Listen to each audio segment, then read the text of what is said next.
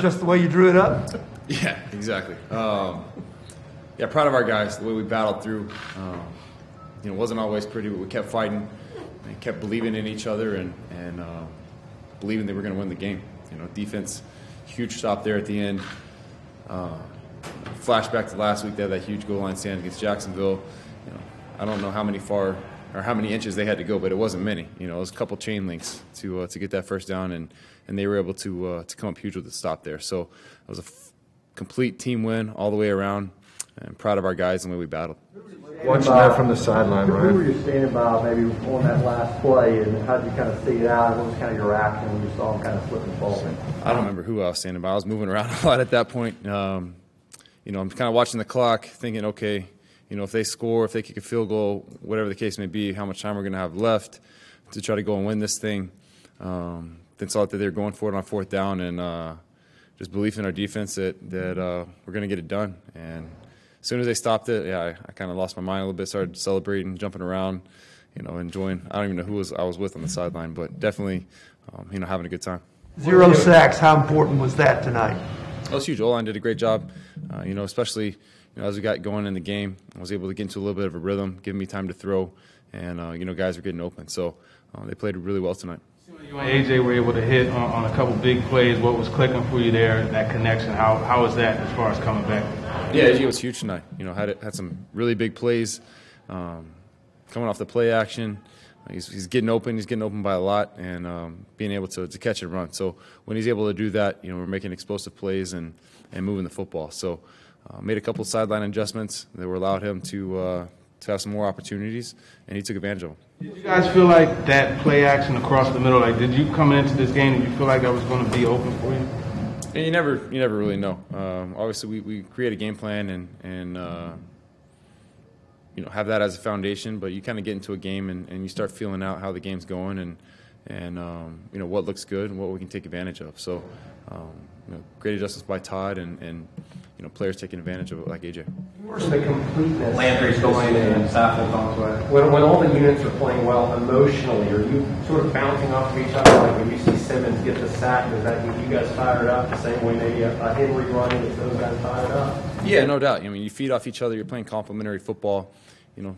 KB comes up with an interception. We're able to go score. And, when you play complementary football like that, the energy, builds and builds and builds. So, you have to be able to do that, and you also have to be able to respond, right? If they give up a score or, we turn the ball over, then we have to kind of pick the other side up. So it functions in both ways, but definitely, when things start rolling forward, we can build on that momentum and keep it going. What kind of started opening things up for you guys offensively, Ryan? Was it simply Derek's run that started to open things up for the offense, or was there more to it than that? Yeah, I think obviously we started to run the football well. We hit some play actions. We were able to make some plays through the air. The big run was kind of like the spark, so to speak.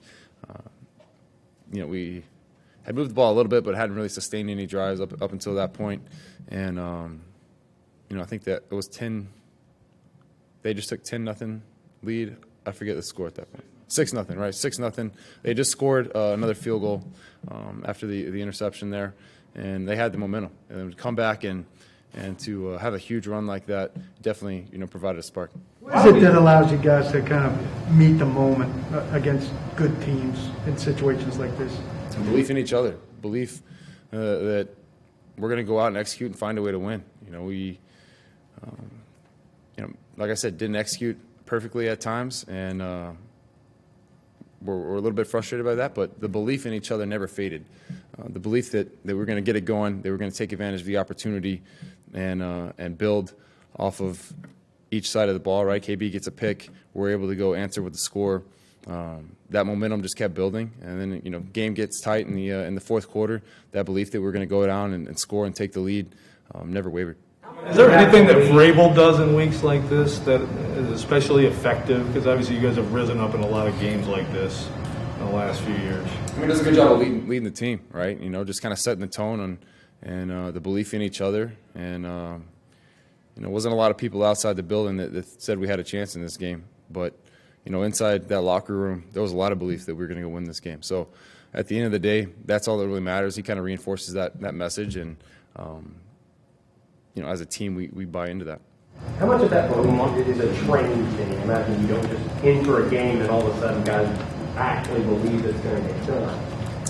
Well, it's through doing it, right? You know, you can't, if you're constantly coming up short, then, you know, the belief, you can say it, you can want to believe it, but, you know, the belief may not be there. But the fact that this team has grit, you know, we're going to find a way. We've done it for several years now, is find a way to win tough games. You know, we're not always the prettiest squad, you know, the most glamorous squad, but we believe in each other. We play tough, gritty football, and we love to win. And we're going to try to find a way to do that each and every week.